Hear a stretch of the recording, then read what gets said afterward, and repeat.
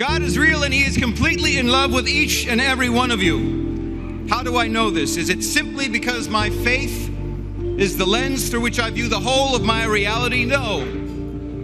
Is it because of the miracles that I have experienced in my own life and seen with my own eyes, for which my faith has been the catalyst? Again, no. God is real and He is completely in love with you because you are all here today.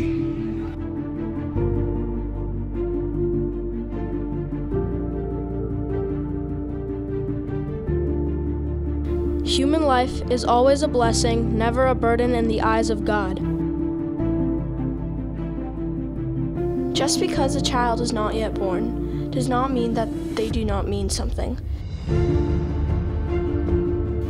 As Catholics, we have a Christian obligation to protect the unborn and support mothers who need help bringing their babies into the world.